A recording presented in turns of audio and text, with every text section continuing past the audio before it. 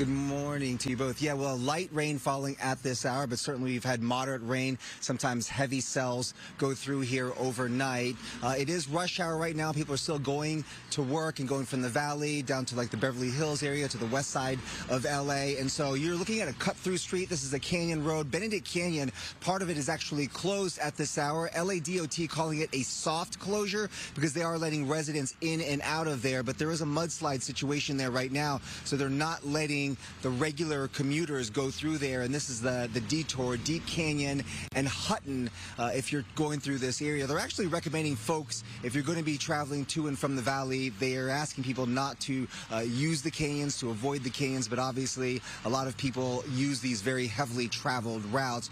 We're not too far, as you might imagine, from Beverly Glen. I have pictures from that just yesterday. Of course, people there on edge. This is all across the Santa Monica mountain chain where we have saturated hillsides, so much rain that fell over the last atmospheric river, and that caused one of those homes to slip off its foundation. That home's still red tagged, and a lot of residents in that area and many areas around the Santa Monica mountain are concerned about mudslides and debris flows because the hillsides are simply way too saturated. Any amount of water could trigger another hillslide. We should also tell you that part of Mulholland Drive is also closed. This is between Skyline and Beaumont, and there are 4 different areas in that long stretch of Mulholland Drive that are closed right now because there's 4 different spots that have triggered some sort of mud flow or an erosion in the roadway, and still no telling when that part of Mulholland will be open. So that's a hard closure, and that will be closed for the near future. So